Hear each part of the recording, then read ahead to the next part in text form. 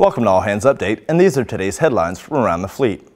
Military leaders from across 40 countries, including Africa, Europe, and the Americas, attended the Secretary of the Navy's Gulf of Guinea Maritime Security Dialogue 2015 at the U.S. Naval Academy in Annapolis, Maryland. The event focused on collaborative maritime security operations in the region. During the event, VCNO Michelle Howard received France's highest award. As sailors and Marines, your health is mission critical. Heart disease is currently the #1 killer of men and women in the U.S. Take time to learn about the risk factors and lifestyle choices that could lead to heart disease and your ability to serve. Your life may depend on it. For more information about heart health, visit the Navy Medicine blog. You can read more about what's happening around your Navy at Navy.mil.